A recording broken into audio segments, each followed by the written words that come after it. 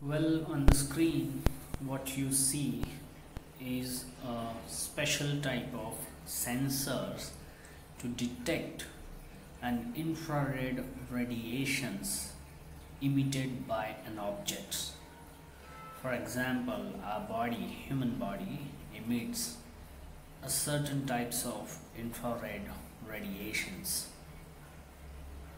and many other objects also emit radiations which are called as infrared radiation. So this type of device or a sensor is used to detect and measure those infrared radiations, and this type of sensor is called as infrared detector or IR sensor.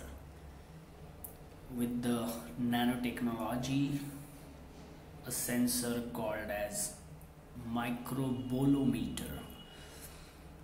So since it is in the micro scale, it is called as microbolometer or a micro IR sensor.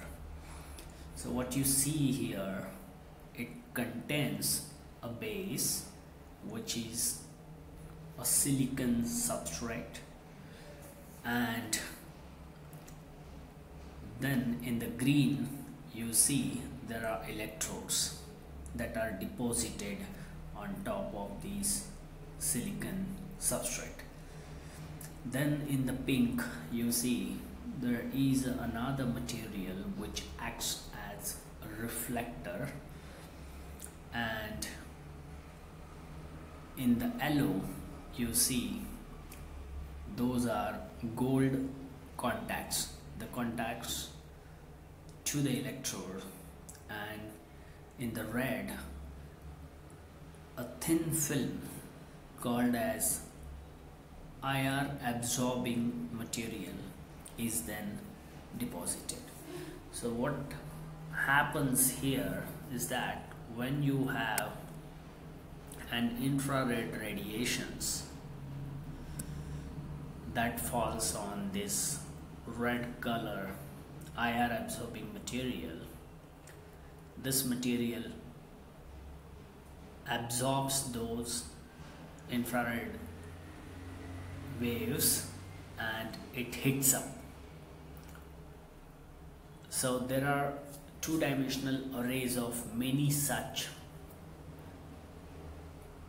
elements in a typical sensor that makes a complete microsensor, and those, after absorbing those IR rays, this material hits up and the radiations are also reflected back to this material from this reflector.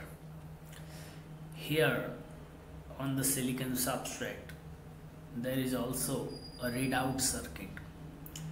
So when this red material absorbs the IR waves, it hits up, and the result is that it changes its own resistance. That resistance is then converted into proportional output voltage by means of a readout circuit which is fabricated on the same silicon substrate, and then that voltage is correlated with the intensity of the IR waves. So this is the basic principle of microbolometer and the IR sensor.